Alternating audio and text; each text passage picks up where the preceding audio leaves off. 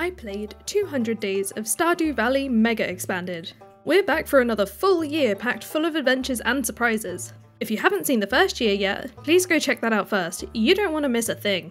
I can't wait to share everything that happened with you in my second year of playing through all of these mods. But before we begin, I want to let you know that this video is being sponsored by HelloFresh.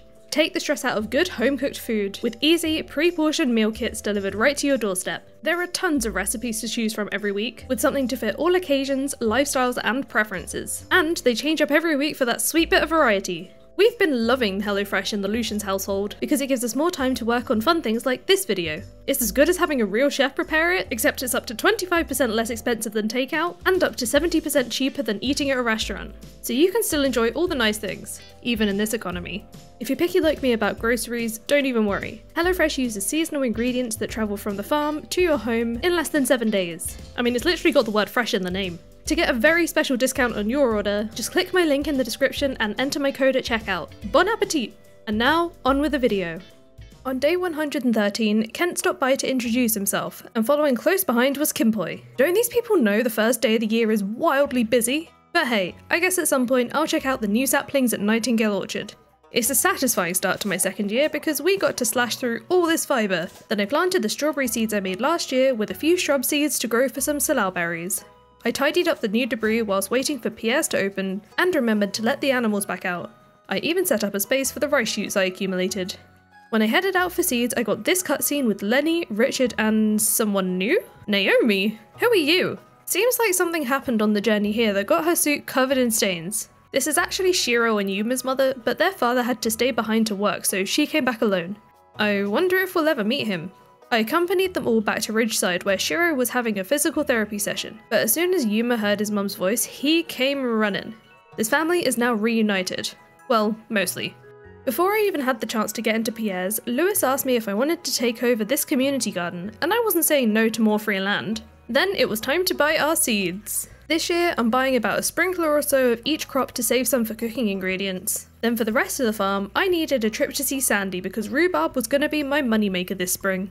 Before I planted my seeds, I wanted to handle a birthday first, but on my way past I met Bryle, another Ridgeside villager returning to the valley. I'm not sure I like him though because he was causing Faye absolute grief. Moving right along, I gave Torts a dinosaur egg for his birthday, receiving his most handsome smile yet. Then I stopped procrastinating and got to planting because I had hundreds of seeds to deal with, but I didn't seem to buy enough to fill out the bottom row of sprinklers, so I had to spend the rest of my money to finish it.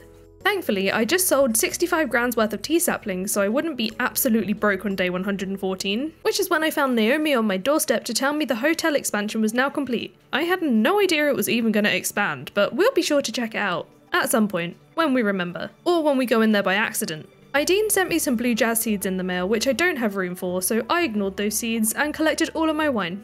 I delivered a leek to Harvey which he asked for yesterday because I was interested in the friendship points, then finally stepped into Grandpa's shed because I forgot you have to go inside to trigger the quest from Robin to restore it. I chopped some wood in Cindersap Forest before adding another set of paths here, then I spent the rest of the night in the mine smushing bugs because I had a quest to craft 20 bug steaks which I accepted last year. After giving Luna a peach for her birthday, the bug slaying continued into day 115, and I got everything I needed before even hitting midday. I took them straight over to the box under the Water Research Centre and wanted to collect my reward, but it disappeared from my journal. I hope I haven't done that all for free. Unbelievable. And speaking of unbelievable, I fished the rest of this day away. I had another doorstep visitor on day 116. It was Robin this time, asking me to come and look at the shed with her. She can refurbish it for me. All I have to do is drop off a hefty amount of materials for it. Maddie sent me 10 grand in the mail for those bug steaks, so it was definitely worth my while. And I got a mini fridge in the mail from Gus, so I guess I must have helped with an omelette at some point. Ken got a blackberry for his birthday because I didn't have anything better. Then I dropped off some sunfish to a box in East Scarp for a stray cat. I'm not sure if you guessed yet who we're gonna want to date for this playthrough, but I picked Luna. She then told me about her sister hating seaweed. Looks like we still have to meet the family. I carried on with my questing by giving Trini a poppy and a pink cake for a couple of her requests, being careful not to give the items to the wrong person, and then I spent some of the evening in Ridgeside foraging so that I can have some Iridian quality gifts to hand. I actually remembered to check out the hotel expansion on my way past, and I'm not sure if it was just the cafe which was closed when I got there, or if it was also this enormous room. With the expansion now seen, I made my way out to forage by the Ridge Forest and head to bed.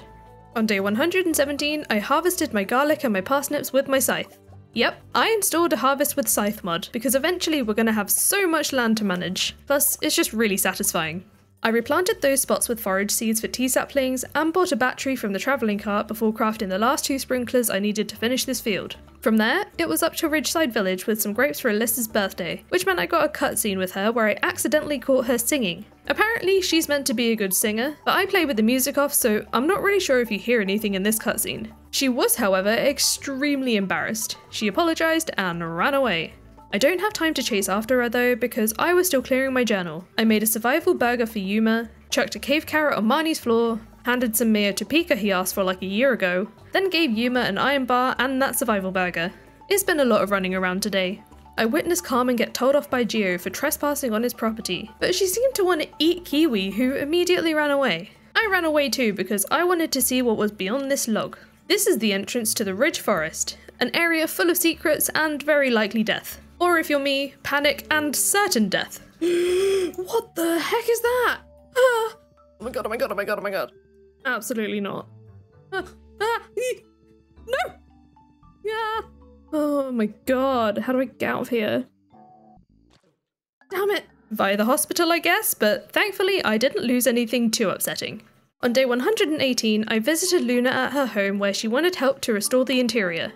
I had the option to ask Robin for extra help, but I decided I just wanted to spend this morning with the 2 of us. The place is looking much more livable now. Cozy even.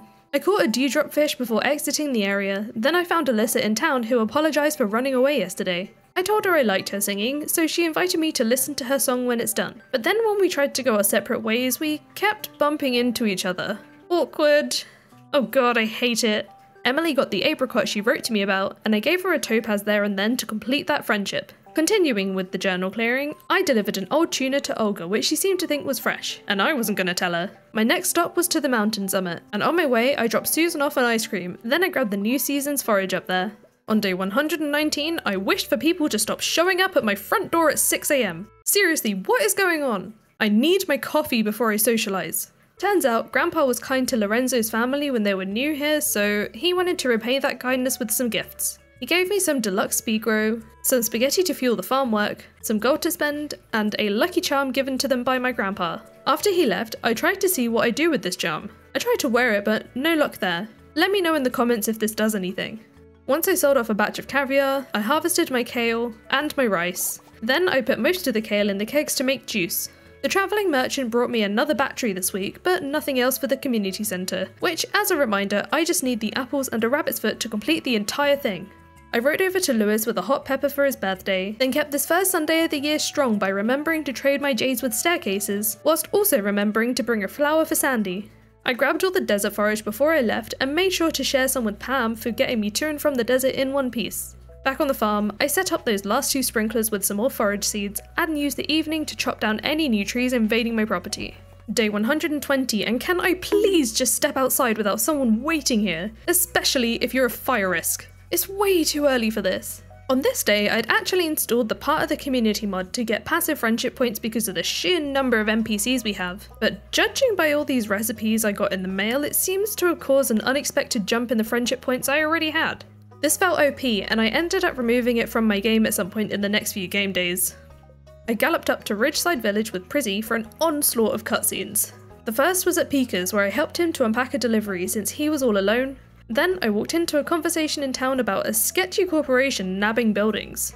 It looks like Joja is also wanting to build a branch up here too. Lenny is reluctant, but unless I understand this wrong, Maeve thinks it might even be a good thing. She's still not gaining any points from me, but then she wanted to take a walk with me to talk about the farm my grandfather left to me. Sounds like she's got her doubts about how well I'll do with the farm. Desk worker? How dare she? She has no right to be eyeing up my land. She's got high expectations. Maeve, I don't answer to you. Have you even seen the farm this year? I have no intention of letting anyone down. Whilst writing this script, I was trying to figure out why I went up to Ridgeside then left again, but past me has left a very helpful note. I went to buy tree saplings from Kimpoi and forgot, so back I went and bought one of everything. On returning to town, I got another cutscene, this time with Sandy visiting the valley, so we took her to see everything the town has to offer. I chatted to everyone I passed to see how the friendship mod worked, and as you can see by all the happy faces, anyone who witnessed the conversation gains friendship points too. I took a detour to the summit to grab all the new forage there on my way home, where I planted all those trees in the dark to make an orchard. Overnight, the crop fairy paid a visit to grow up some of my rhubarb, but I'll be ignoring that because I want to harvest all of it at the same time. However, I did harvest my strawberries the next morning. When I took my trip up to Ridgeside for the day, I got a cutscene in the general store where I witnessed a family argument about how Anton was working. It was kind of awkward when they realised I witnessed the entire thing. I was here to give Anton a birthday gift, so I headed upstairs where I got a cutscene with Kiara, who was looking stressed. She was struggling to pick a wallpaper for a client, so I helped her pick by choosing the mythical flower one, which is the pattern in the middle. A magical vibe. I handed off the birthday forage to Anton, then took the cable car back down to kill more bugs in the mines because I had another quest for bug steaks for someone else. What's with this weird obsession? Since I was using the monster musk, I switched out to dust sprites once I was done with the bug meat because I might as well use it to farm coal for the rest of the day. On day 122, I had some starfruit ready, which I replanted with some coffee since I got some from the mines the night before. Vincent got a sand dollar for his birthday, then I dropped off those bug steaks to the stray cat's box over in Scarp. Whilst I was over this way, I visited Lexi with a daffodil. Then I did try to meet the stray cat, but the glare she gave me burned, so I left her alone. I wanted to chop trees in Cindersap Forest, but then Lunna walked straight over to me and demanded a cuddle. I joined Jodie and her family for some crispy floorfish for dinner, then I resumed the tree chopping for the night so I could chip off 113 tea saplings, which meant we made over 60,000 gold. On day 123, I accidentally destroyed some of the rhubarb when intending to harvest my green bean. Whatever, it's only one. I harvested a few coffee beans from the field, so I used these to fill up one of the sprinklers in the greenhouse so I'll have a supply at any time of year. I collected my juice and started off some strawberry wine, then visited Ridgeside's hotel to give Isabel a birthday gift which completed her friendship. Much of today was taking it slow, chatting to villagers and handing out gifts. Then I rounded this day off by making more cheese and mayo. Day 124 began with a forage harvest, and I seem to have forgotten about using the scythe. I replanted it with more forage, then it was up to Ridgeside Valley again because we had another birthday, and this time it was Ezekiel's. I got him a foraged flower. They seem to love these around here. I popped over to Marnie's to get a couple of pigs, and their names will be Christoph and Olaf. Then it was all the way up to Robin's where I found Sebastian working on his motorbike and got the recipes for the drum and flute blocks, but she also gave me the shopping list of materials for the shed, and we have some work to do. The reason I was really here was just meant to be a quick stop off to buy the rest of the crafting recipes on my way up to the mines to kill skeletons till pass out time. On day 125, I had a few crops to harvest, some of which went straight into kegs. This was egg hunt day, and the first thing I did was buy strawberries. 100 of them. But these will just be safe for next year so I can take advantage of them for an entire season. I took a bit of time to check out the extra section added by the Ridgeside Village mod that I missed last year, and there's even an egg store which is absolutely adorable. Once I drained my social battery talking to every single NPC, I raced around town to nab as many eggs as I could, and at 10 eggs it wasn't my best performance, but still enough for the win. I'll take that 1,000 gold, thank you. That's basically 10 strawberry seeds for free. Day 126 was rhubarb day, and I was so excited to get all of this harvested. I also got my first salal berries, so I started turning loads back into seeds because these berries can be pretty good money makers, so I want to have a good amount of these ready for next year. I filled the top row's empty spots with forage seeds, then I took a break from the farming to handle the day's birthdays. When I got to the mansion, I got a cutscene with Arya, who seemed to be studying. It's pretty much all I've ever seen her do, so when she told me to leave, I just said for her to maybe not be so hard on herself. I also had a cutscene with Louis where I got sidetracked becoming his butler for a while because he couldn't find Sunny anywhere. I agreed to stay because I wanted to know if there was more to this kid than there seemed to be, and he ended up showing me his plant collection, all of which were named. I gave Madame Maeve a golden pumpkin for her birthday, and when I went downstairs I got another cutscene in this freaking mansion, and look, there's someone new. Not more friends. And the handshake introduction ended up going super weird. Please don't comment on my hands. I'm probably going to be avoiding this guy for a while. I finally got out of that place and escaped to the desert where I traded for a few staircases and bought the next load of rhubarb seeds, but I didn't go back to the farm without delivering Hayley her birthday sunflower.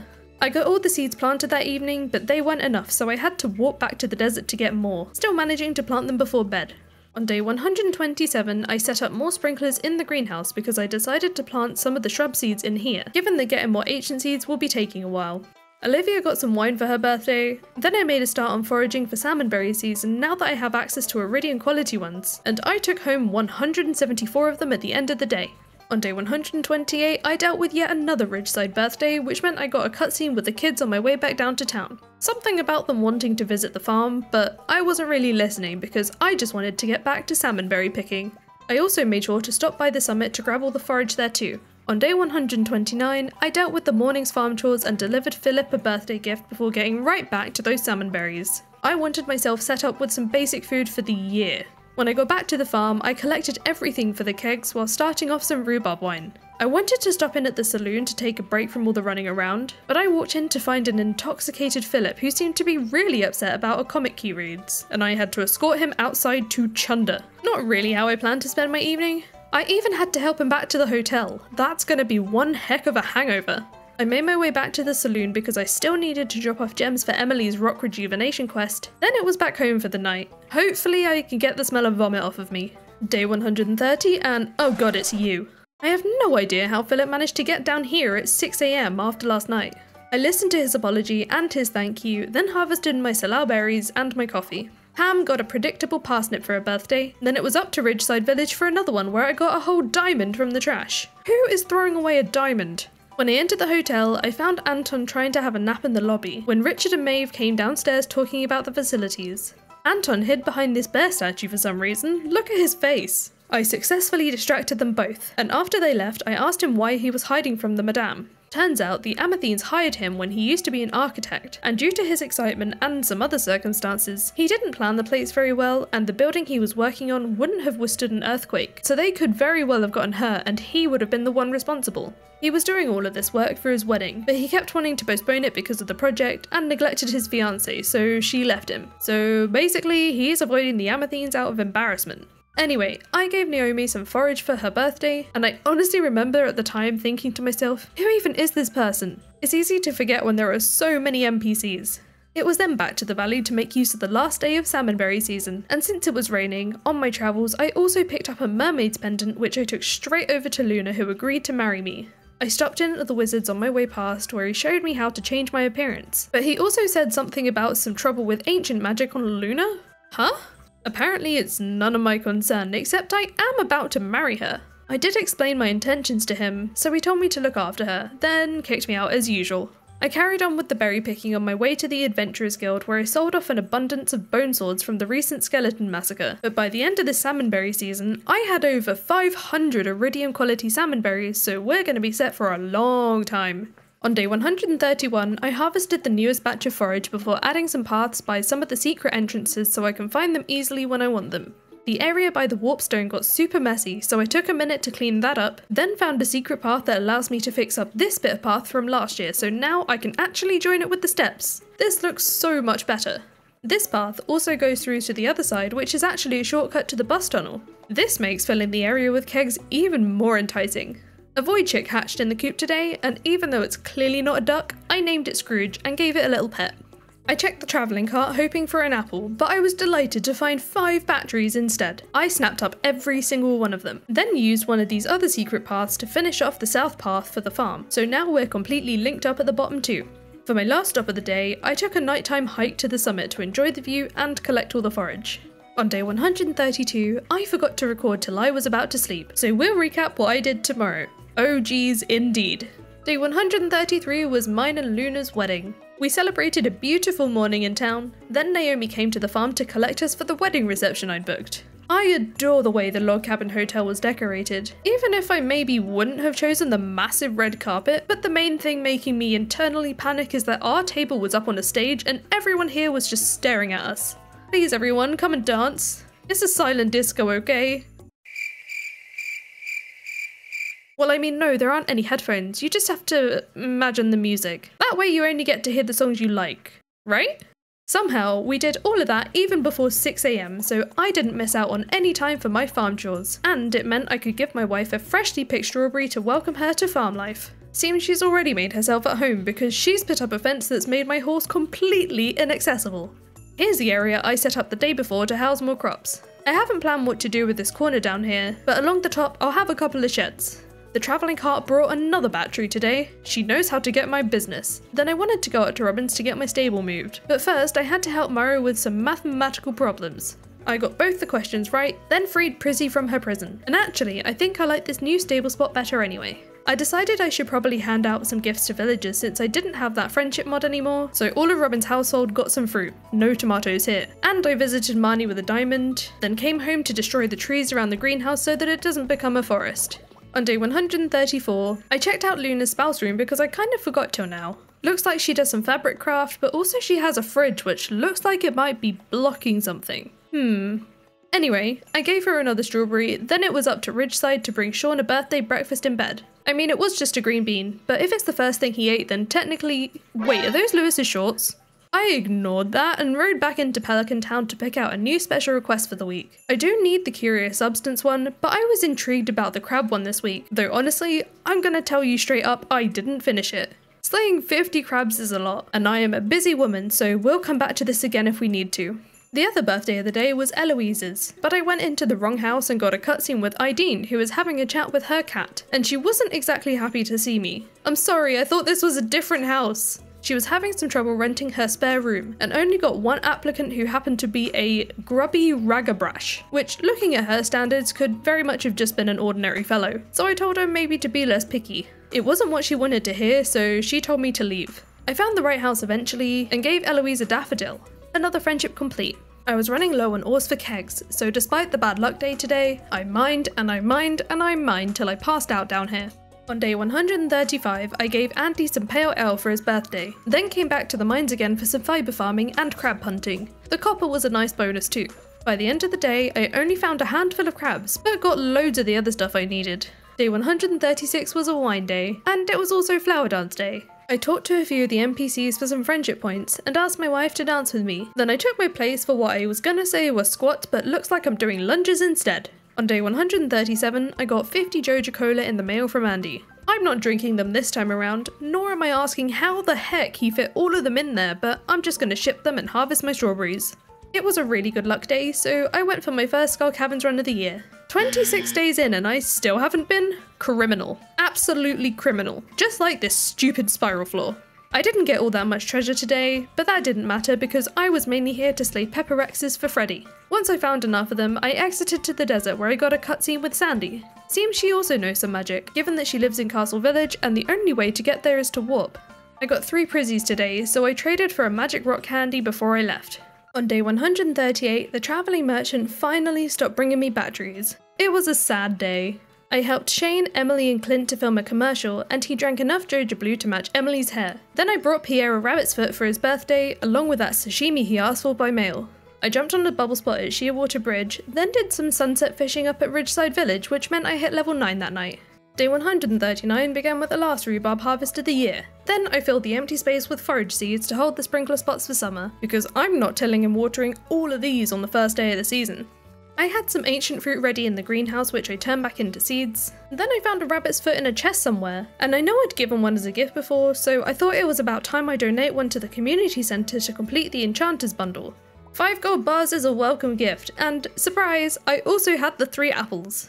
I didn't care about the heater because we just completed the entire community centre. I just stood and took it in for a minute. Then when I came home to give my wife the good news with a gift, she gave me a star drop. Perfect timing for this sort of gift. I didn't rest there though because I wanted to make some more furnaces to speed up smelting. Then I plucked up every piece of forage I could on my way home, which went towards making more spring seeds. On day 140, I collected the final batch of spring forage and replaced them with more seeds to keep the spaces watered. When I rode out to the forest, I got this weird cutscene which actually put me down here. Kinda annoying, but I browsed through the Hat Mouse shop whilst I was down here. I even bought a couple of things. The tiara doesn't suit me. My horse, however, a glow up. I adore this, keeping it on forever. I took a trip to the desert to pick up the Sunday staircases, then into Sandy's shop to buy a buttload of starfruit seeds, though I was being careful not to spend every penny because I was getting ready for the new season tomorrow. Up at Ridgeside Village, Naomi dragged me to help her get on the cable car because she's kinda terrified of heights. Then I helped a turtle in need because someone trashed the area around Tort's home. Who would do something like this? I helped by cleaning up the area which Torts was grateful for. Then I got another cutscene where Maeve was ripping into Aria for crying. Once the scary woman left, I told her it's okay to cry. She needed to hear it from someone, and even though she wasn't happy about what happened, she at least appeared to be a little relieved to have someone on her side. With all the cutscenes over with, I wanted to grab the last of the spring forage from Ridgeside Village for the year, then I used up any remaining minutes of this day chopping wood in Cindersap Forest. On day 141, I asked Robin to build my first shed, then I was on my way to Pierre's when I got the community centre completion cutscene, and encouraged Pierre to smash Morris and Joja out of existence. I helped the mayor show Josephine around town, then when I finally made it to the shop to buy seeds, I found Lunna here too. She just wanted some fruit because she was hungry, but even to my own wife, Pierre still tried to pass off my produce as his own, not that she seemed to notice. We took a walk together, and she told me she was worried that other people might find her strange if they got to know her. I was also disappointed, though not surprised, to find out the wizard had pretty much told her to isolate herself. She asked what people might think of her, and I think she's a fun and caring person. That was a nice little walk, but these were also a lot of distractions for the first day of the season, so I stopped procrastinating on the seed buying, and got a few of most things to cover for ingredients and stuff, and I did get some melons for a little more cash. I came home and got everything planted, but I placed one of the blueberry seeds wrong, so I destroyed it and ran back to Pierre's to replace it. But when I got there, I got another freaking cutscene. Pierre seemed to have recognised the governor's wife from somewhere. He seems to think Josephine is the Zuzu songbird, whoever that is, but she categorically denied it, then bolted. Whatever. Seeds please. I'm out of here. Annoyingly though, I should have bought more melon seeds when I was there because I miscalculated those by a fair few. Same with the starfruit seeds too, but thankfully Sandy stays open a lot longer. When I got back that night, I realised I forgot to prep the new field during spring, so I raced to get everything tilled, planted and watered. But I ended up passing out in the field, missing out on watering the last few. Not the smoothest start to my second summer. On day 142, I got some spangle seeds in the mail I no longer have the room for. I spent a lot of this day chopping wood in Cindersap Forest, with a brief break to check out the maze at the entrance of the Junimo Woods. But I didn't do it today because I really wanted to focus on the wood chopping, which paid off because I came home with almost 2 stacks of the stuff. Day 143 was a Wednesday wine day, then I headed up to the train station to get the cave cutscene with the wizard, and get that questline started. I also wanted to try and move my fish pond to this little corner, but I didn't think it was going to end up looking right, so I put it next to the spouse garden instead. I moved the border path there too. I used yesterday's wood to make another 33 kegs, and even more to make 74 tea saplings to sell. I harvested my salal berries from the greenhouse, and look at the sheer quantity of them. Then I placed the new kegs along the side of the path till I decide on a more permanent spot, and for now, they'll be used to make coffee. I decided to keep some salal berries to turn back into seeds for next year. Then, that evening, I took a trip up to Ridgeside Village to deliver 3 oranges to Bert, and whilst I was there, I found out there were all these recipes for sale at Pika's. So I bought every last one and came home to carry on making shrub seeds. On day 144, another baby dino hatched. The name I went with for this one was Buzz. I gave Jazz a fairy rose for her birthday, then I popped up to Pierre's to buy one of each sapling I didn't have yet. I forgot about the special request this week, so I picked the jelly one because Lewis seemed really angry about it. Plus, it should be easy enough to do. Another thing I forgot to do was get the boat cutscene so I can check on the materials. Wait, why is that trash moving?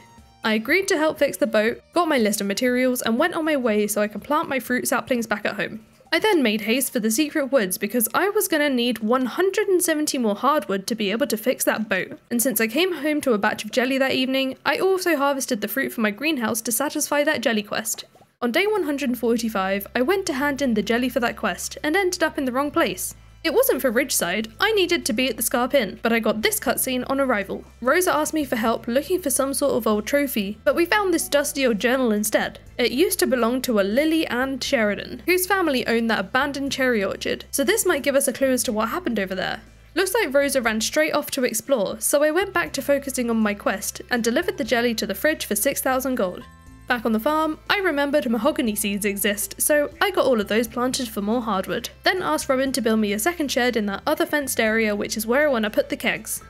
I paved over the gap between the sheds, and with the jars now empty, I could move the ones I had into the shed and made another 15, so we were more than double our jelly output. Then it was another night in the secret woods gathering hardwood for that boat. On day 146, I got more jelly and pickle started, even if I didn't have enough to put in every jar. I had some ancient fruit ready in the greenhouse, so I got them turned back into seeds and got them replanted. The greenhouse is officially full. I gathered my daily hardwood before chopping the regular trees in West Cindersap for the day, which continued for the whole of day 147. Then on day 148, I harvested the first summer forage of the year, and of course the poppies that grew. All of those spots got replaced with more forage seeds. Then I skipped Gus's birthday this year because today was a great luck day and I was feeling some skull caverns. I even had a drink with me from Ridgeside Village that gives both luck and speed. I got a good few treasure floors this day, varying quality, and passed out with over 300 iridium ore that night. And look at this, I got another lucky ring. Not that I know what to do with it just yet. I popped up to the mines to drop off yesterday's ores and started smelting some iridium. Then I ran into Maven Sunny up at Ridgeside Village and I was surprised to hear she was actually impressed with what she's heard about the farm. Turns out she was really close with both of my grandparents, like family even, and she even knew about the inheritance, so she's been protecting the land until I finally claimed it. Hopefully she might be nicer to me from now on. The real reason I was here was to give Olga a green bean for her birthday, another friendship complete. I grabbed the summer forage to keep as Iridium quality gifts, then stopped in at the ninja house where Gio was glad to see I was alive, I think? I also met someone called Dea who wanted to look at me, which was weird, but they asked me to help with some tasks in the forest. I might help one day, but for now I'm still terrified of the place, and this is quite the shopping list, oh my god. I also found some items for trade, but I had nothing they needed, so I left it for now.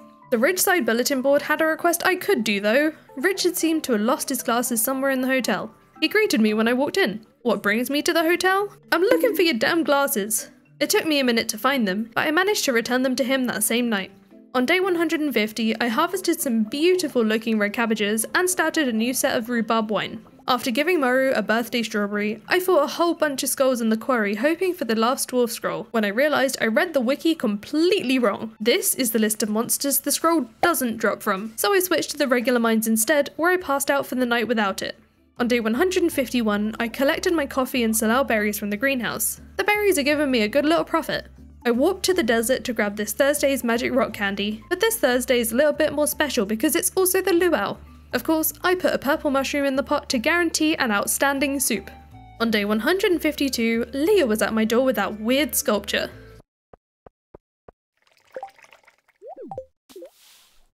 I got my first fruit from those new exotic fruit trees before running to one side of the map for Faye's birthday, then to the complete opposite end for Lexi's, but I was greeted with a cutscene when I got to Scarp.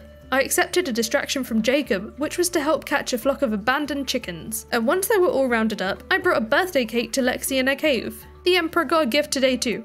I must have been really tired when I recorded this day because I did something really painful. You see, when you play multiple saves at the same time, each with different rules, it's easy to forget what you're doing. If you've not been watching the Wednesday streams, I'm currently doing a challenge where I can only sell things via my trash can, and I think you can see where this is going.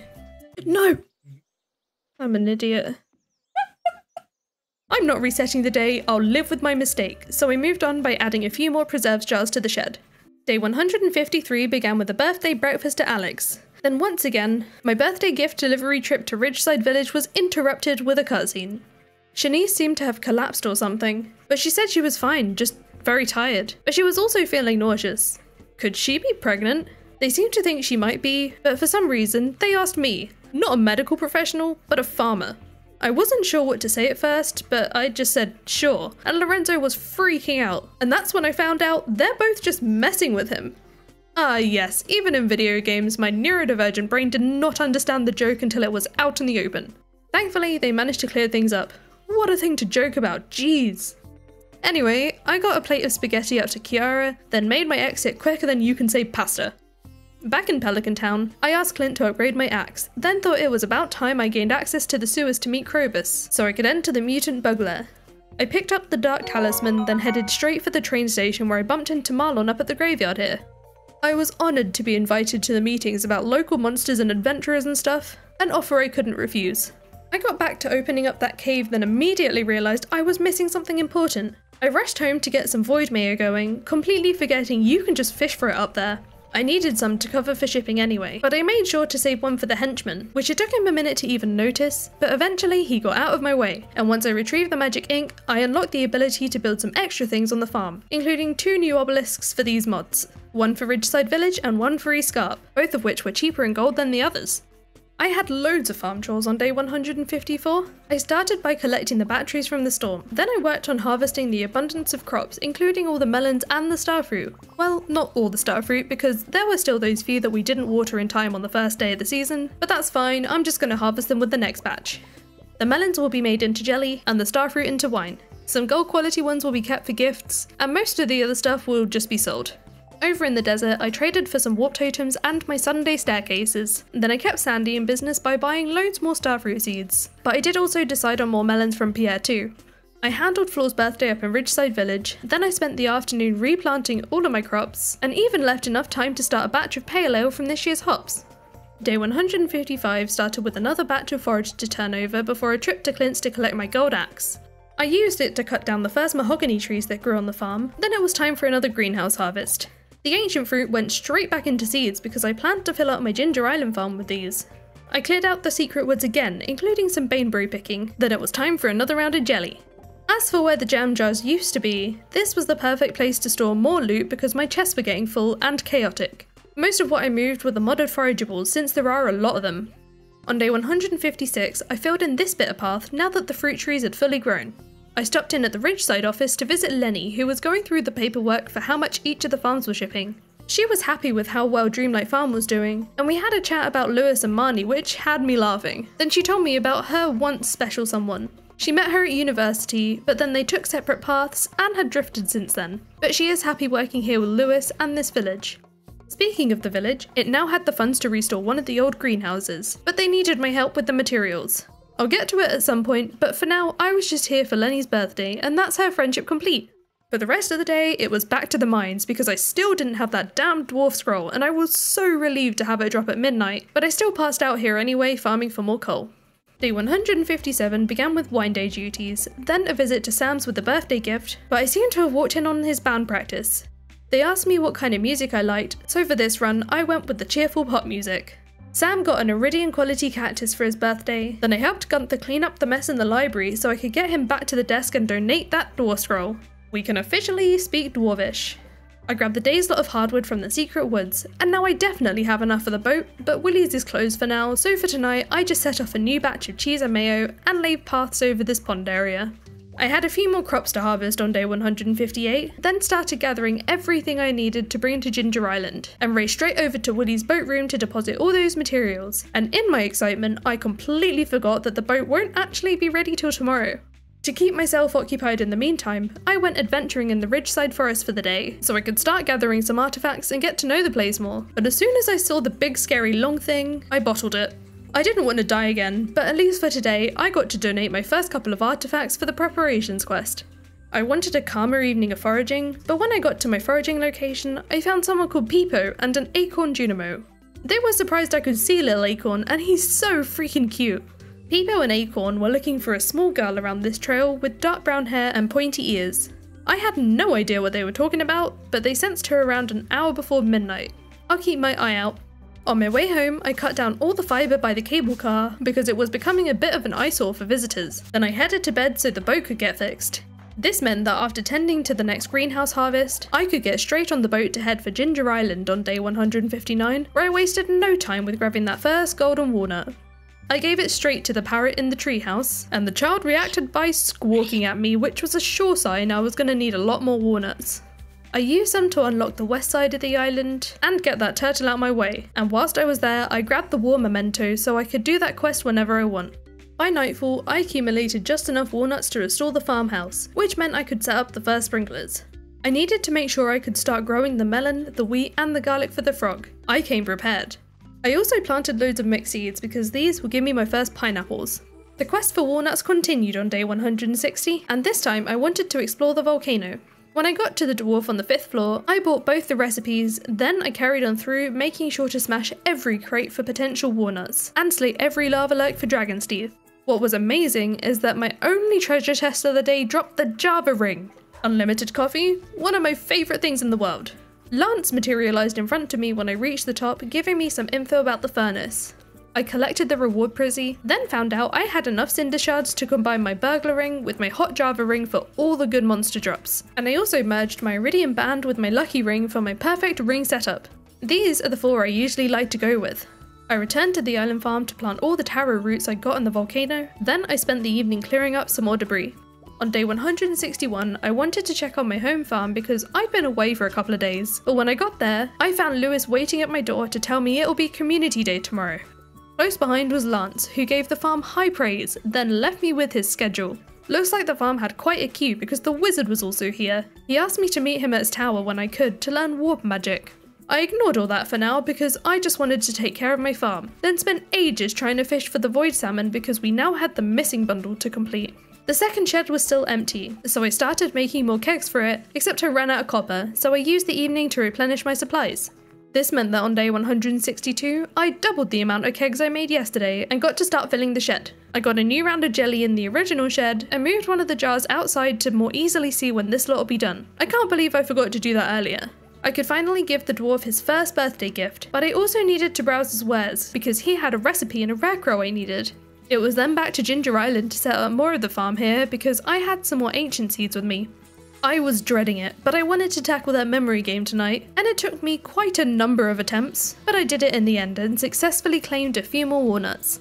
On day 163, I got the bridge to the dig site repaired and cleared everything out hoping for a piece of coal because I forgot to bring a bomb with me. Luckily, it wasn't long before I could craft one, so I set Professor Snail free because I already started collecting fossils. I grabbed all the walnuts from up here and plucked the mushrooms from the cave, then made my first donations to the fossil tent. I wanted to try work through the volcano again today, but I suddenly realised I'd not formally met Leo yet, so I dropped everything to climb straight into the treehouse and get poked by the child. Instead of going back to the volcano, I chopped down trees on the west of the island because I used all my hardwood repairing the boat to get here, and I needed the regular wood for other projects, like adding paths to the island farm to help protect it from weeds. On day 164, I got my first mussel rock walnut, and when I was trying to fish for more walnuts, I caught an octopus. I truly hate these things. I needed a break from fishing, so I panned at the dig site to get the fossilized tail. This gave me the motivation to fish some more to get more walnuts. Then I made a couple more donations to the fossil tent. That's another walnut down. Whilst I was here, I remembered to do the island survey for a couple more walnuts, which I think my husband might be allergic to. I then resumed my walnut fishing, but I kept just getting trash. I did get the fossilized spine though. I made my way back to the valley so I could give that octopus to Willy for his birthday. Then I got a cutscene with Jacob and Clint who seemed to be in some sort of argument. Apparently it was family business. Are they brothers or something? I can kinda see the resemblance now. Ew. I shook off that new knowledge and was happy I came back to the farm this day because the next lot of wine was ready. And as you can see, instead of starting a new batch, I'm just picking all the kegs up so that I could place them in the new keg shed the next morning. I didn't have enough room though, so they had to overflow outside and into the fruit cave to make use of that space. I got some starfruit wine going, then covered up all the missing path spaces where the kegs used to be, so now this area is completely paved over. I also sneakily accepted Pierre's prime produce on a previous week, and with 25 gold quality hops, I could complete that quest easily. Whilst I was over here, I wanted to blast through that pirate's wife quest, but I got a cutscene at Gus's with Rosa. They were talking about how to improve Rosa's cooking, and Gus suggested I could help provide some ingredients to cook with, and I'll be happy to share. She was also going to help Gus in the kitchen to be able to learn from him. I carried on with Birdie's quest, but when I got to the wizards, I had to drink something weird so I could learn warp magic. I handed the wizard the Arctic shard, then it was back to the saloon again with the worm for Willy to get the pirate's locket for Birdie. I wanted that to be the first thing I did on day 166, but I forgot Birdie hides from the rain. I placed the final sprinklers for the island farm and gave Leo a rabbit's foot for his birthday. Then I tried fishing at the dig site again for more walnuts, but I wasn't having any luck at all. The reason I picked this location is because Stardew Valley Expanded adds a lot more fish to the ocean here, and some are super difficult to catch, so I wanted to steer clear for now. Instead, I wasted a stupid amount of time trying to just brute force this puzzle, instead of waiting for the birds to poop out the gems. The aquamarine I did get from a bird, but I wanted to try and guess the rest, and it also didn't help that I didn't bring an emerald with me either. This was literally the rest of my day, and no, I didn't get the walnuts today. On day 167, I harvested all of my taro, which was a relief because I could fix up the paths. I came back to my home farm to grab all of the batteries and free up the lightning rods before handling my last major harvest of the season. To save the spots for fall, I covered the spots with summer seeds now that my main income wasn't coming from tea saplings. That passed a lot of hours, so I thought I should handle the day's birthdays. When I got to Jacob's, I got a cutscene where Jacob was telling Eloise a bedtime story, and he chatted to me about the hardships of single parenting. I told him that he's more than enough, and that he's awesome, and he was super thankful for the support. Then I gave him some cranberries for his birthday, followed by a trip all the way up to Ridgeside Hotel to give Malaya her birthday gift. It was a good thing I checked this pedestal while I was here because I had a load more recipes to buy too. On day 168, I harvested the last few summer crops, with even more to harvest in the greenhouse. All that ancient fruit got turned back into seeds, except the gold quality ones which went into completing the missing bundle, which I've been quietly accumulating the items for so that the last Junimo could go on home. I got my first obelisk built today, and for obvious reasons I picked the easy one, the East Scarp obelisk at only 5,000 gold. The materials were easy to get too. This evening was for monster slaying in the Ridgeside forest because I had hundreds of spiritual essence to gather for the Ridgeside obelisk, and I even passed out there without dying, so that's one heck of an improvement. It was the start of fall on day 169, but the first thing I did was make a couple more crystallariums so I could triple the weekly staircases. I knocked back a triple shot so I could be speedier at the field prep, which gave Pierre plenty of time to open his shop for the day, and like previous seasons, I got some of each crop for ingredients and crafting, then any remaining space will be covered in pumpkins. A new season also means a new week, so I accepted a special request to ship 100 bok choys. Should be relatively simple since they grow so quick. I also made sure to pick up a sprinkler's worth of beets from Sandy's, and even though I was caffeinated, it still took me the majority of the day to get everything planted. But I still had a bit of time at the end of the day to chop some more hardwood and add paths to the fruit cave to stop fruit getting in my way. My last order of business though was to unlock the Enchanted Grove, or my Nexus, and here is my first warp point, which obviously was to the Wizard's Tower. My Nexus was something I really missed when I was doing that Joja run because these dewdrop berries are truly incredible, with +2 luck and +2 speed, and they last all day. On day 170, I got a mini shipping bin in the mail from Pierre, which I thought would make sense to put by the sheds. I gave Penny a melon for her birthday, dropped some goat's cheese off to Rosa for her experimental cooking, handed over some truffle oil to Lewis, delivered some wine to Lenny, then gifted Zane a dino egg for his birthday. My deliveries weren't over yet though, because I brought Kent that starfruit and a poppy to Trini. Now I was done, so I turned my attention to gathering clams for the eventual beach obelisk. This was only meant to be a quick forage grab on my way to Ginger Island, but I got to Willie's store just as he was leaving. I cannot wait to have that key to the town. Instead, I popped up to the Adventurers Guild, where I got this weird greeting, and all it was that I could make a warp rune up here. Not sure how often I'll use it though, because I already have the minecarts. I checked with Guild for rewards and collected the slime charmer ring, which I probably won't use for a while either. The thing I might use though is my brand new farm warp. On day 171, I ate my first dewdrop berry because it was a max luck day and I was feeling a little Skull Cabins run. I didn't gain anything overly interesting today, but I completed the rock crab monster slayer goal and passed out for the night with close to 400 iridium ore. On day 172, I smelted some stuff and donated a single bone to the museum for a new reward, which was part of the sloth skeleton statue. Here's the story for you. It wasn't until last year that I found out this is actually one of a 3-part set. I truly thought it was a person or something standing like this.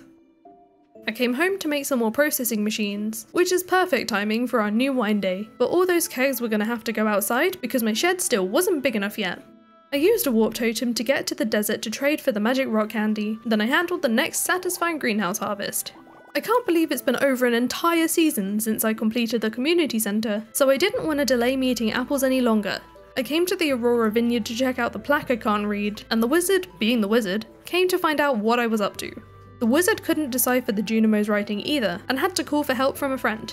Camilla let us know that the Junimo has asked for 200 starfruit. Lucky for me, I already prepared this. It's as if I've done this before. We'll have to come back another time to find out what happens next. Overnight, we made some tasty profits from all that starfruit wine. Then on day 173, I sensed something happened at Aurora Vineyard, so I headed right over that morning to check out the cellar and meet apples. I did bring a starfruit with me as a gift, but I forgot I can't do this at least till tomorrow, so I set up a chest outside to keep future gifts. I paid Pierre's shop a visit instead to buy all the bok choy seeds I should need for the special request, which I came home to plant, having picked the first batch this morning. I checked a pomegranate to Elliot for his birthday, then ignored the other birthday and went to Ginger Island because I needed to show the creepy frog all the crops I'd grown for him. The melon, the wheat, and the garlic, all of which gave me loads more walnuts. With the new season came a horrendous amount of weeds, so I cleared those up and harvested all the crops I didn't want here anymore to make room for planting the remaining starfruit seeds from summer. I also repaired the broken paths and gave that pirate's locket back to Birdie, who rewarded me with the fairy dust recipe and even more walnuts.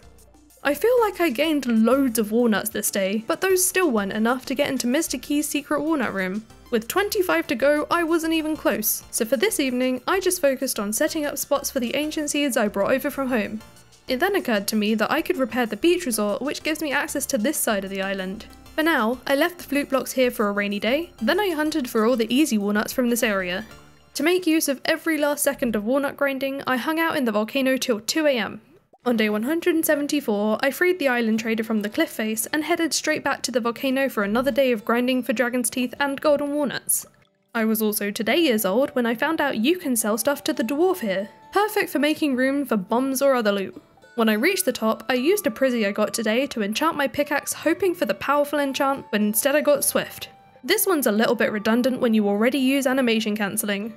I made it through tonight with enough time to make it to the Pirate's Cove because I was here to win a few games of darts for a few more walnuts. On day 175, I started by smashing muscle rocks on the beach, but no new walnuts today. Back in Pelican Town, I handed out coffee to everyone I passed on my way back to the farm, where I found Lewis waiting for me, wanting to show me this extra bit of land I can buy to expand into if I wish. It's a no-brainer for me, I'll just have to remember to go to Lewis's to actually do it. Problem is, it was only a matter of seconds for me to forget because I rode straight past Lewis's house on my way to East Scarp for Rose's birthday. When I got to this side of town, I got a cutscene. There's a brand new duck in town, the Emperor's girlfriend, and my goodness is she beautiful. A strawberry for Rose's birthday was enough to complete that friendship, and after starting a new batch of jelly, I rode Prizzy over to Aurora Vineyard to give apples a gift. Since I was in West Cindersap, I sought out the bear's shop to pick up the recipes. Then I got a cutscene in the Junimo Woods where they asked me to make a warp there. This is an enormous relief because I didn't have the patience to navigate the maze to get here the long way. I'll check that out in a second, but first, a trip to the Adventurers Guild to buy another master slingshot because I can't find mine anywhere, and also bought some explosive ammo to go with it. Okay, now we can go to the Junimo Woods to check out all the different stores here, with all the fun and interesting things for sale, but tonight was just for browsing. Day 176 began with a bit of a crop harvest, and any freed up spots were replaced with bok choy.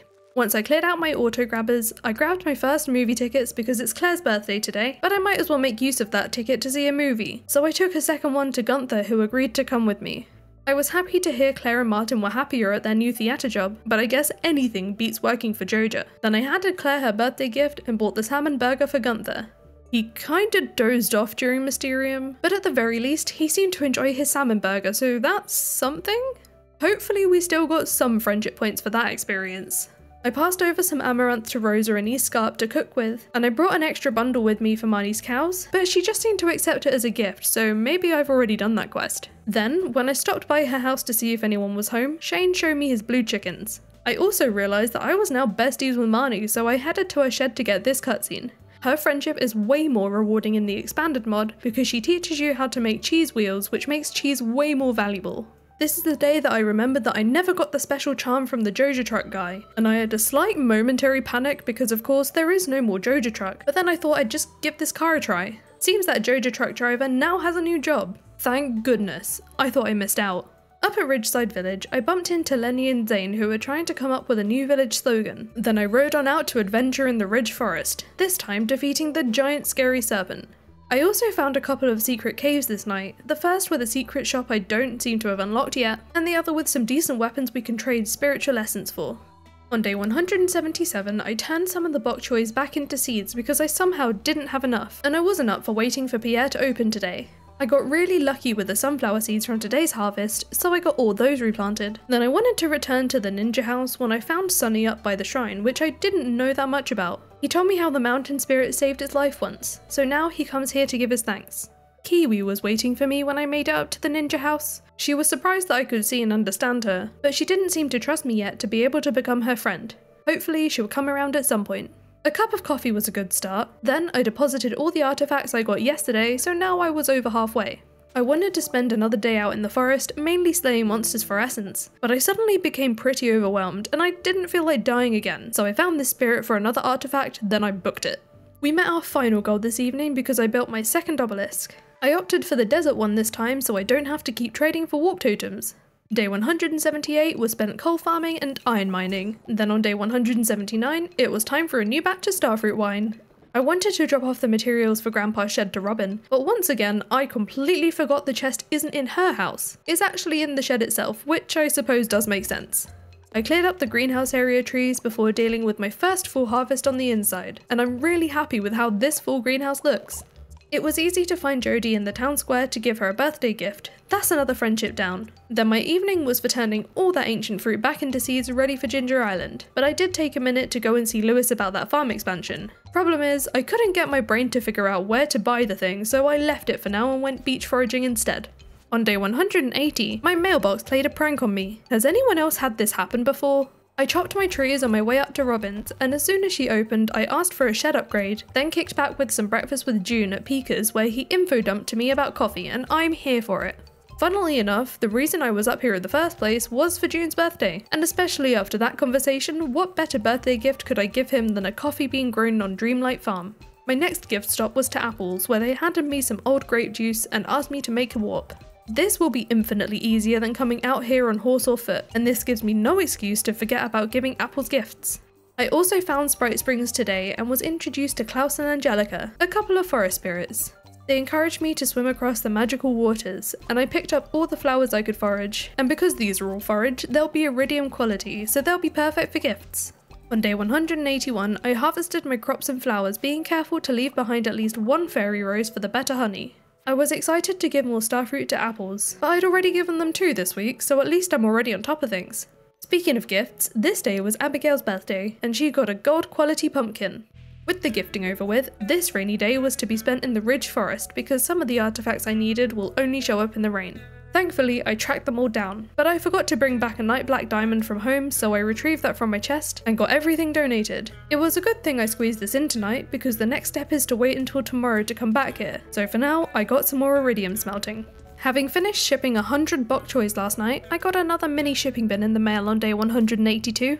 In this moment though, all I cared about was the field full of pumpkins before me. I started by fixing up any decayed spots around the empty sprinklers, then I got to harvesting. Super excited about the size of this harvest. I planted any leftover seeds from the beginning of the season first, then bought hundreds more from Pierre's to get the rest of the field covered. Most of these pumpkins will be kept for juicing, then I didn't want to wait any longer to get back to that ninja house, except when I got there I was told to wait until after 8 PM. Brilliant. I kinda just loitered around the village till then handing out cups of coffee, then I rode straight back up as soon as the clock struck 8. I found this unknown woman up by the shrine. This was the seer, here to cleanse some sort of corruption, and with my apparently interesting aura, I might have been what she needed? I'm so confused. Seems she might also know my grandmother, who, until I started playing with Ridgeside Village, doesn't seem to get much of a mention at all, so it was cool to see her included. Belinda summoned a few of her friends, then the seer dumped all the artifacts in a messy pile for her to do her magic. She transformed, and a magic circle thing appeared. This is intense. It suddenly just disappeared though, and a voice came in. This voice had sealed the unstable portal so that it didn't kill us. They had some sort of argument with Belinda. This is all a lot of drama, but apparently that was her beloved, and now we need to unseal her. My next step will be to meet everyone in the Ridge Forest tomorrow. On day 183, I, at long last, remembered to check out the refurbished shed. Has Robin just been waiting in here all this time? You can actually place casks in here, but I haven't decided if that's what I'll use it for yet, and the top floor has even more greenhouse space. I was clearing up a few bits around the farm, and went to get back on my horse, but I accidentally warped to East Scarp instead. Thank goodness there's a minecart just across the bridge. I collected my horse, then rode over to Lewis's to try and figure out that farm expansion again, but it seems Lenny was there for a visit. They asked me to join them for a chat, and Lenny used this opportunity to mess with Lewis as usual. These two are a funny pair. I found the ledger in the end and bought that property deed, then it was up to Robin's to find Lewis and turn it in. With that taken care of, I headed for the Ridge Forest for the next step of preparations, but when I got there, nothing happened. I even tried the ninja house, but no luck there either. Well, at least that frees up some time today to go bring Sandy a birthday gift. These are really helping fill those friendships. I also had time to occupy my afternoon and evening mining for even more iron and copper. This will all be used for more kegs. On day 184, I tried the Ridge Forest again, but still no cutscene. I'll have to try and figure this out another day because I completely forgot the Stardew Valley Fair was this day. I came home briefly to throw some items together and shove them all in the display. I followed Lewis and judged his judging. Just gotta make sure he wasn't getting bribed. You know, especially at Marnie's stand. I'm watching you. Lewis looked very pleased to announce my winning score of 105. I didn't have anything I really needed here, so I just bought some sunflowers with my tokens, then remembered there's a place selling food and drinks, so I bought a few drinks before I left. I wasn't passing up on the extra coffee either. On day 185, I collected my truffles before taking a look at my newly owned land. Look at all this room for activities, most of which will be growing more crops. I took a trip to a rainy ginger island to do the mermaid song with the flute blocks and to check on the farm, which had a few crops to harvest and weeds to destroy, but I also had some seeds with me to expand my ancient fruit crop. I brought an emerald with me today to try the gem puzzle again, but I only had the aquamarine drop from a bird again, so I still had 3 to guess through. It's so hard to track what I'd already done too, so I'll come back another day once I get another bird. To help with this, I used a rain totem that night for more rain tomorrow. On day 106, my starfruit came to fruition on the island farm, then I hunted down the next gem bird to make guessing the others a bit easier. I needed those walnuts, first to repair the farm warp tower, then to finally get access to the secret walnut room. My first key quest will be Danger in the Deep, and considering it's already Thursday, I handled some chores on the home farm, then took straight to the mines because I needed to get all the way to the bottom again, and by the end of the night I reached a checkpoint on floor 25, but I passed out on 26 just for fun. I mined relentlessly through day 187, and with the help of some staircases, I made my way to the bottom the afternoon of day 188. I collected my pale ale and started some pumpkin juice. This should be a decent money day with the jelly as well, but there'll always be room for more, so I spent my night chopping wood for more kegs. On day 189, I carefully gave Carmen a birthday gift, making sure I don't accidentally give it to someone else. Even though I caught Carmen in Pelican Town, I still have to go out to Ridgeside to drop off the materials for the greenhouse Lenny wanted to restore. Then this dingus finally figured out the more preparations quest. After days of not getting the cutscene, I figured out I wasn't actually in the Ridge Forest this entire time. It's that next entrance. You can stop screaming at your screens now. I apologised for my extreme lateness, and I had no idea what Belinda was going on about, but I was happy to do my part. There are several of these crystals around the forest, and my next task was to bring items to each of them to restore their magic, specifically items the same colour as the gems. I started with this red one, sharing one of my abundance of salmon berries, but then I checked my journal to find I needed to give 30 of them. There are plenty more where that came from. The other crystals I'll have to come back for, so after a quick trip back to the farm, I returned to the forest with some green and yellow items, except I found this white crystal which I didn't see in my journal. Turns out some of them were separated onto the next page, so I have an extra 3 to do. Back I went to gather the rest of the items, then I tried again. But I was searching for one of the last crystals and got killed by this big thing. I was so hyper-focused I forgot to keep an eye on my health. I wasn't giving up though. I went back for that last orange crystal, and when I submitted the items, the mountain spoke to me and asked me to come back tomorrow. I tried my very best to escape, but I ended up in the hospital again. Don't worry Paula, I'll be going home to bed after this, especially after losing all of my coffee. Bliss came to my door the next morning to tell me I completed the task. I know the mountains told me, but it sounds like I'll have to go there before 8 PM. My greenhouse had some crops to harvest, then I made a few more seed makers to speed up the seed making. Duh, I guess. I used them all immediately to get more ancient seeds. Then I wanted to take a peek at the newly refurbished greenhouse, but the one I went to was still broken and Bliss was here. I think you'll do? What do you mean? Where are you going? Seems I need to come back one night after midnight. I wanted to ask Marlon to retrieve my coffee for me, but when I got to the Adventurers Guild he wasn't there. He can't be closed, I need my caffeine back. I did pick up any new Monster Slayer rewards though, so I wasn't coming home empty-handed. I made 20 more kegs for my now bigger shed, then thought this path would look better as 3 wide now the farm was expanded, so I ripped up a row. But when I started adding paths to the entrance, it wasn't gonna line up, so I put them all back. That got me past midnight, so I went back to that greenhouse which is magically fixed. I stepped inside to find it looking kinda derelict and a cold chill ran down my spine. A faint voice begged me to stay and some unknown force clung to me. What the heck is going on here? And who is transporting me back home? This is doing me a big old concern. Like, it really did send me into the next day. On day 191, I thought it would be quicker to chop loads of trees with mega bombs, but it really wasn't feeling that way because it took several bombs to knock them down. Thankfully, I still brought my axe with me. I wasn't out there all that long because I also wanted to start planning out sprinklers in the new area of the farm, but I couldn't get that greenhouse from last night out of my head, so I went back to take another look, but it was broken again and Bliss was back. I can't keep up. I told her about me losing consciousness in there and she reassured me I wasn't in any danger. It's just this structure is stuck between this realm and the spirit one. I'll have to come back again after midnight. I then got a cutscene for the actually fixed greenhouse and it was looking incredible. I had no idea there was even a broken one here, but now I get to share plots with some of the villagers here. The inside was even more amazing than the outside with a cute little seating area, and I think this entire side is mine? I bought another one of each sapling from Kimpoi's store and got them planted in that greenhouse so I could eventually have an unlimited supply of these fruit whenever I want. Marlon was back at work today, so I asked him to retrieve my triple shots, then caught Maddie on her way back home from Ginger Island with a birthday gift. Now that it was the evening, I could ride back to Ridgeside for the next step of preparations. Belinda opened the portal again, and something went differently this time. It seemed to be working.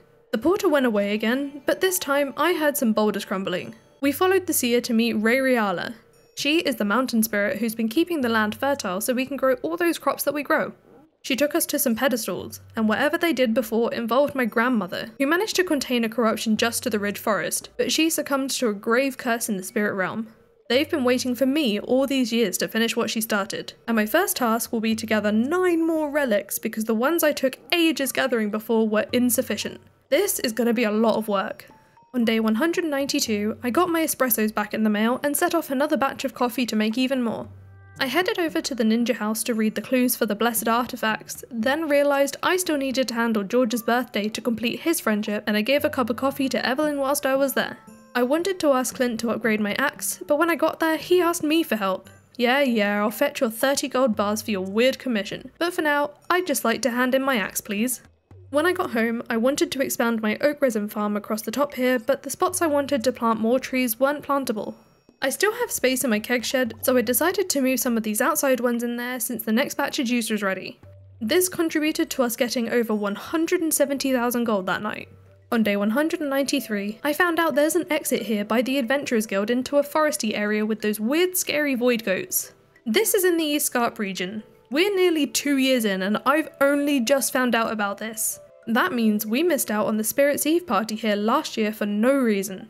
I brought Pam the battery she asked for, then said hi to the wizard who told me some more about Klaus and Angelica.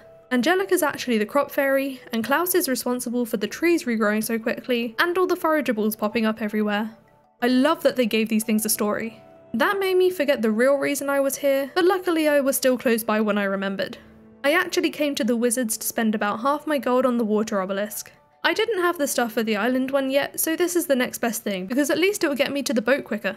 Apples got another starfruit, and in return I got a sunflower. Adorable. Then I rode back home to use my new obelisk to speed up my trip to the island.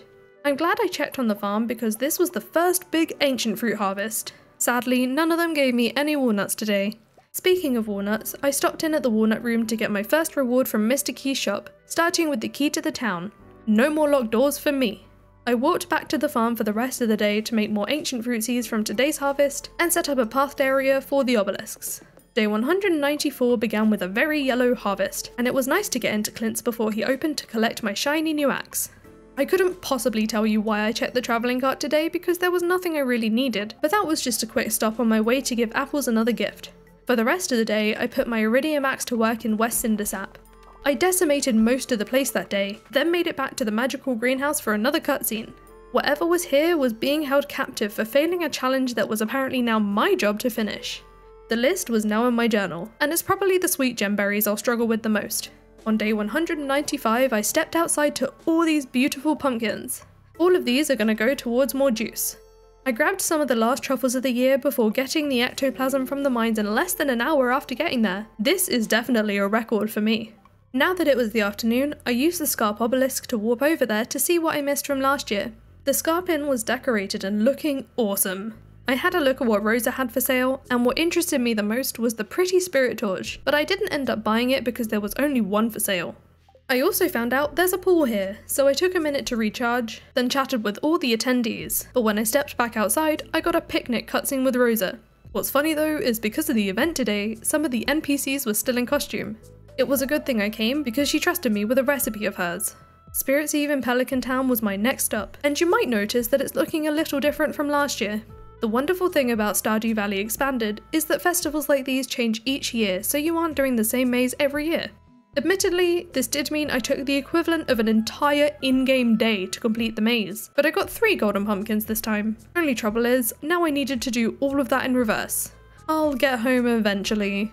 On day 196, I got some hay in the mail from Marnie, which was a welcome gift just before the turn of winter. It was also a Sunday, so I grabbed all the staircases I could and headed into Skull Caverns to do the Skull Cavern Invasion quest on the very last day I could do it. I hit a prehistoric floor with an army of dinosaurs, but instead of skipping it, I stayed to slay them all for the Monster Slayer goal. I hit floor 100 just after 8 PM in one piece, and made it all the way down to floor 152 with almost 70 radioactive ore when I passed out that night. Here's the loot review for when I woke up the next morning. Not bad at all, but more importantly, I walked outside to all that winteriness. I put in a new batch of juice, and then when I went to see Krobus for their birthday, I had to separate an altercation. Hopefully this horseradish will cheer them up. Somehow, they made it out to the forest lake before I could even exit the sewers, and my wife was there with them, shocked to see a shadowfolk out in the open. Obviously, Krobus's first instinct was to run, but then Lunna said she was also a shadowfolk. What? I'm married to a shadowfolk? Or at least she used to be. So this is the ancient magic the wizard was talking about. A spell or something that makes her human. This was all so cool to learn about, until she said she still lives next to the wizard. I thought I was your home. Hopefully, we'll find out more about her secrets in the future, whenever she's ready. This was the day I got round to giving Clint all those gold bars. Then I used a totem to warp to Ginger Island because a new season means my farm was littered in weeds. I was also here to enchant my axe, and I was looking for the shaving enchant which I got the first time. I used the other prizzy on my pickaxe, which gave me the efficient enchant. Not what I was looking for, I wanted the powerful one. Maybe next time. Perhaps I shouldn't have spent those prismatic shards because Mr. Key was asking for 4 of them, so I crossed all my fingers and toes that I could find 4 more this week. With the key gems I did have, I considered something productive like Pierre's missing stock list, but nope, I just want to bring my horse everywhere with me. I will never regret the horse flute, nor would I regret passing out in the mines that night farming for coal. On day 198, I collected loads of radioactive bars I smelted last night and delivered a birthday gift to Jarek, then got a cutscene in one of the hidden caves with Ray Riala who taught me how to make offerings here, and if I bring something good enough, she might tell me a story about the item, or even give me some sort of blessing. I started by offering the triple shot espresso, and for that I got a small blessing, +1 luck is a decent one. I went on the hunt for the new artifacts in the forest, but then I found out they aren't actually here. I'll handle that another day because right now I just wanted to farm for fibre and mix seeds. On day 199 I had some stuff to drop off at the Amathene residence, but I walked right into a cutscene. Irene wanted some help taste testing a new dish she made. I'm never gonna say no to good food. I thought it was really good, and I think Irene was being hard on herself by saying it was just passable. She made some adjustments and she was right, it was better. Looks like Irene has a crush on Zane. That's who all this was for, and don't worry, I won't tell anyone. Well, except all of you guys, but you can't say anything, alright? I dropped off everything I had for the charity donation. The eggs and the milk I already had, but it was the wool I was worried about. Let's see if I can pull this off by the end of the season. I came home to chop my mahogany trees and set up the rest of the sprinklers in the new part of the farm. I even finished it up with paths. Winter is the perfect time for decorating, and I found this other secret exit that I can add more paths to. It actually goes quite far up as well, all the way up to the bus stop, and when I realised this, I tore some of it up because when you're actually at the bus stop, the paths won't show, so it will be weird if they appear and disappear. For my last bit of decorating of the day, I finished off the obelisk area. On day 200, I set up a second oak resin farm since I couldn't extend my existing one where I wanted it, then added some paths around my orchard to make it look more finished. For the rest of this day, I smashed dust sprites in the mines because of the amount of coal I was burning through. I'd tell you how much I gathered, but I really don't know because I dumped them in my chest quite frequently, and I used a lot of it to smelt more ores too.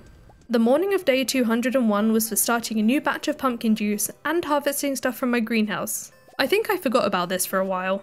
I forgot again that the blessed artifacts weren't here, so I spent the entire day riding around the forest still looking for them, and slaying so many monsters. Even without the artifacts, I still needed to gather hundreds of spiritual essence for the Ridgeside obelisk. I was doing unbelievably well that night until I got trapped and killed. And the items I lost? Oh, really? Not good. This was a decision to sleep on, but hey, look at all that money. My trip to the forest was so worth it though, because on day 202, I built the Ridgeside obelisk. Then I stopped wasting any more time on this great luck day and dived into Skull Caverns. This wasn't the best of loot days as Skull Caverns tends to go. Like, I think that seed maker I got earlier was probably the best thing of the day, and I passed out that night with about 200 iridium ore. On day 203, I refilled some of the staircases I used yesterday and asked Robin to upgrade my other shed because with more jam jars being made, I was going to need the space soon. It's never too early to start preparing the farm for next year, so I made a buttload of fiber seeds and got to planting.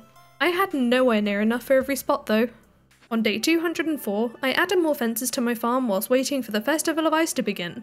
No distractions this year, I ran straight for the ice hole as soon as the competition started, but this has to be rigged. I caught so many algae, which meant Willy won again. Whatever, I'll get him next year. On day 205, I had more artisan goods to produce, then finished off decoration on the original fruit orchard. All those fences meant I dried up my hardwood supply, so it was off to the secret woods to gather more. Apple's got another starfruit on my way to the Junimo Woods to buy some rare seeds because I'm gonna need them for that haunted greenhouse. I hunted down Sprite Springs again because I was hoping they'd ask me to make a warp, and they did. Now I won't have to search for hours to be able to pick up all this extra forage. On day 206, Camilla appeared at my door to steal me. She wanted to take a look at my nexus first, then took me for my first trip to the Crimson Badlands. This is going to be another very dangerous place to explore, and now I have a warp straight here. I delivered Sebastian a birthday gift directly to his bed before filling more sprinkler spots up with winter forage seeds this time. Clint opened all of the geodes I've been accumulating because clearly I'd been putting off filling the museum up, but when I went to donate them, I ran into Lewis showing the place to Josephine. Gunther had told her how the last person who worked here made off with the entire collection, which I'm working to restore, and once our tour was over, I put all my new stuff on display.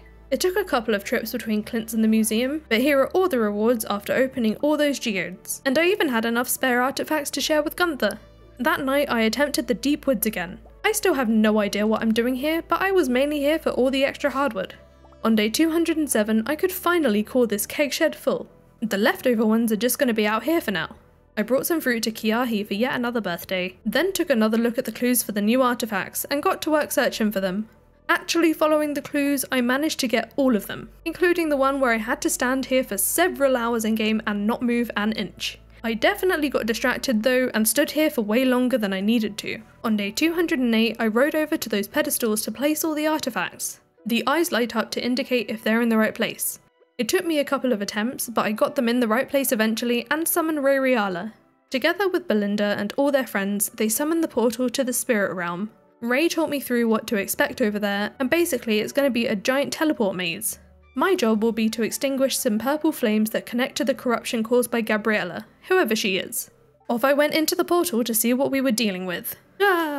The place is crowded with scary monsters, but I got started with extinguishing those flames very, very carefully, and as you can imagine, this was the rest of my day. Mostly anyway. I still left time to give Gunther a birthday gift, even if not a loved one.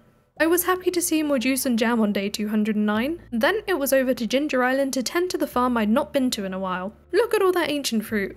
I set up my seed makers here so I could turn the pineapples and ancient fruit into seeds whilst I got the rest of the sprinkler spots filled out.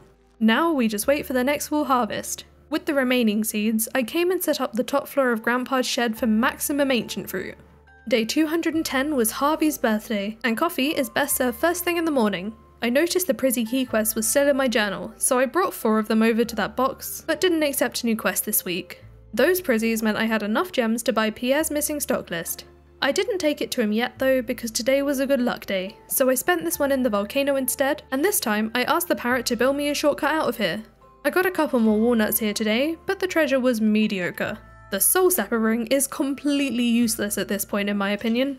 The first thing I did on day 211 was return Pierre's missing stock list, but then it was straight back to Ginger Island again for another day in the volcano, though I didn't stay quite as long today because I got the mummified bat, which I donated but forgot to collect the walnut for. That's because this was the first night at the night market, and I wanted to grab that painting. On day 212, I gave Louis his birthday gift nice and early because I was going back to the spirit realm today, and I didn't know if I'd make it out alive. Thankfully though, after a lot of confusing navigation, I managed to extinguish the last 2 flames, and I started hearing voices. Whatever I did seems to be working, and Gabriella's grasp on the valley seemed to be slipping away, and she faded, allowing this realm to be transformed into a beautiful paradise. Monster free! I met everyone back in the Ridge Forest, and Ray confirmed we had in fact removed the corruption. Then we heard a mysterious rumble in the distance. That opened access to a forgotten farm at the summit of this area, which we'll now have access to use.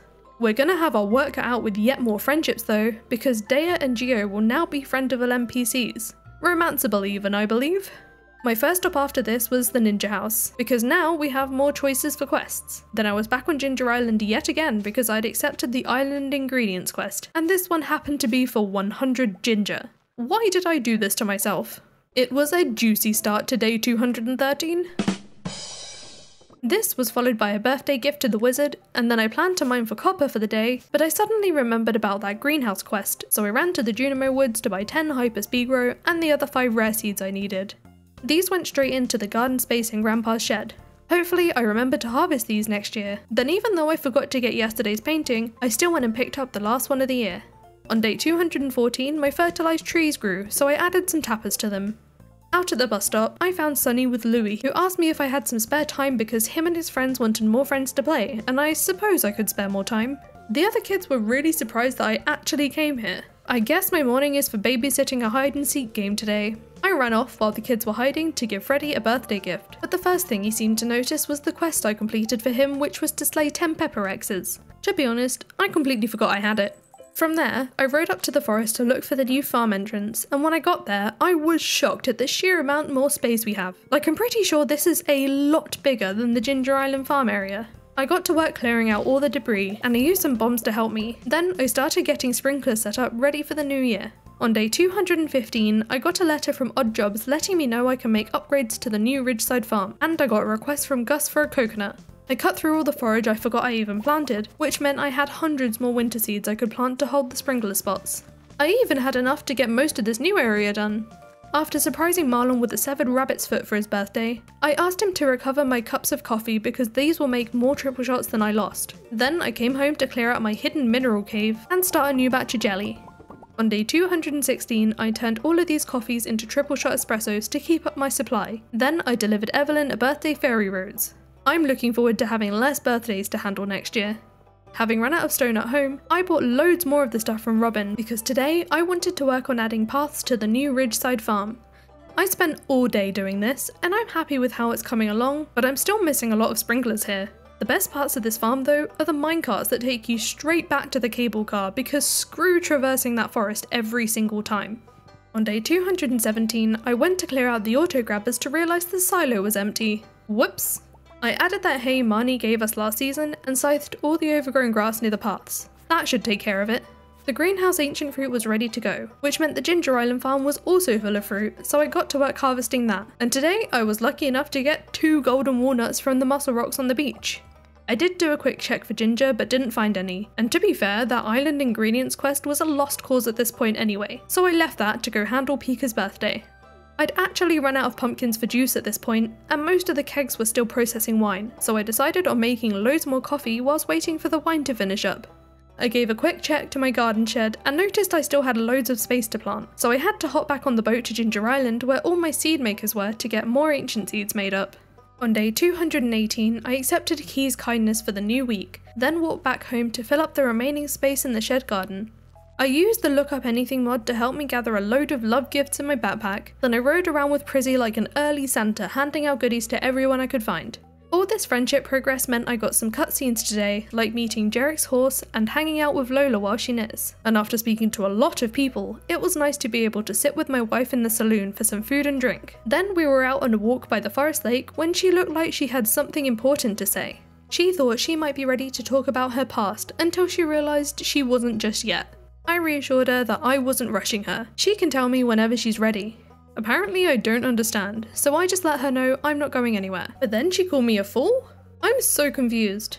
Apparently she was feeling better though, so we must have done something right. On day 219, I got right back to gifting the second I woke up, but when I left the farm to hand more out, the wizard stopped me to talk about Lunna. I'm surprised he only just figured out I'm with Lunna in a romantic sense, given we were married months ago, and the wizard claims to see everything, but he asked if she's spoken about anything abnormal, so I told him what happened last night. He said it was weird that she hasn't told me anything because she usually gives in to her emotions and just talks about stuff. I'm not sure how I should take this. All the wizard now wanted from me was to tell him if anything unusual happens with her. Doesn't this feel a bit wrong though? Anyways, I carried on with my gifting spree, including to the 2 ducks, but I took a quick break for an attempt at the Solarian Chronicles with Sam and Sebastian. Having snuck into the back to destroy some weird capsules and healing Sebastian after the others took a hit. Oh yeah, I chose the healer by the way. I finished the scenario with a B rating, which was fine. I handed out my 50th love gift just after 4 PM, then it was time for a new batch of ancient fruit wine and melon jelly. I spent most of day 220 grinding for walnuts in the volcano, and my level 9 treasure was 3 golden coconuts. With any remaining time this day, I chopped hardwood trees. On day 221, I returned to the valley to pick up a gift for the Feast of the Winter Star. I avoided the excessive amount of socialising today and tracked down Maddie with her gift of an iridium quality coral. Richard was my gift giver this year and he got me an emerald. After handling Shanice's birthday on day 222, I wanted to get those golden coconuts opened, but Clint wasn't working. I suppose we can cut him some slack on his birthday. No gift for him though. I chopped down the stumps in the secret woods before bringing all my mahogany seeds up to the Ridgeside farm to plant for more for later. Another batch of forage was done today, meaning I could finish preparing all the sprinklers on the home farm for spring. Then on day 223, there was even more ready for harvest, leaving me with more than enough seeds to spend the entire day preparing the sprinklers on the new Ridgeside farm. I definitely hadn't placed anywhere near enough sprinklers to fill out this farm yet though. Day 224 began with the usual of getting any birthdays out the way. Then it was over to Ginger Island to handle the next fruit harvest, while also making more seeds. I planned to spend most of the daylight hours fishing. I'd accepted the tropical fish quest, and trust me to leave it till the last day to try and do all of it. The only problem is, as you can see by the waters, Stardew Valley Expanded adds a lot of new fish to the ocean here, so it's much harder to just catch those lionfish. Safe to say, I gave up that afternoon, and came home for the final greenhouse harvest of the year. With a couple more farm chores out the way, it was time for the Ember of Resolutions festival. This is a perfect chance to reflect on our second year here, and I'm pleased to report that we completed every one of our resolutions. As for next year, I'm calling it the Year of the Fish. That's right, we're going for the Master Angler achievement. In fact, can we even go for perfection? Thank you so much for joining me on another year of shenanigans. Please hit like if you made it this far, and subscribe for more 100 days content. Don't forget to check out the link in the description for an incredible offer from HelloFresh too. Thank you again to them for sponsoring the video. Thank you so much to my channel members, and I'll see you in the next one. Bye!